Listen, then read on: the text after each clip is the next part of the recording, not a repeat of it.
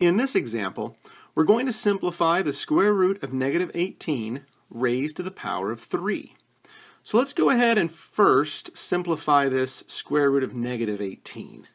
So my 18 over here, I can reduce this radical. I can take a 2 out first, and then 9 is just 3 times 3. So I can rewrite this now as, since we have a negative underneath, the square root of negative 1 times the square root of 2 times 3 times 3, and all that's cubed.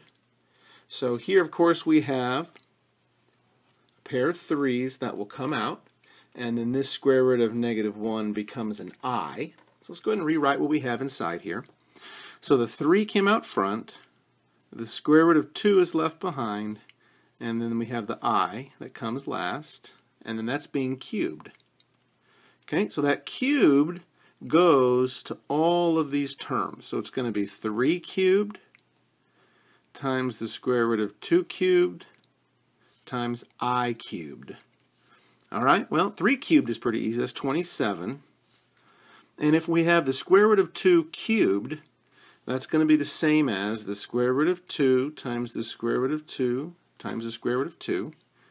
And of course, radical 2 times radical 2 makes a real 2. So that's just going to be 2 radical 2. And then times I cubed, and I cubed we know is negative I.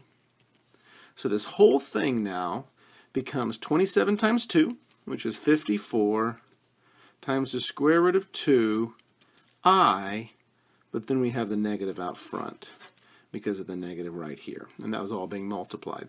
So our initial expression of the square root of negative 18, and that being cubed, comes out to be negative 54 radical 2 I.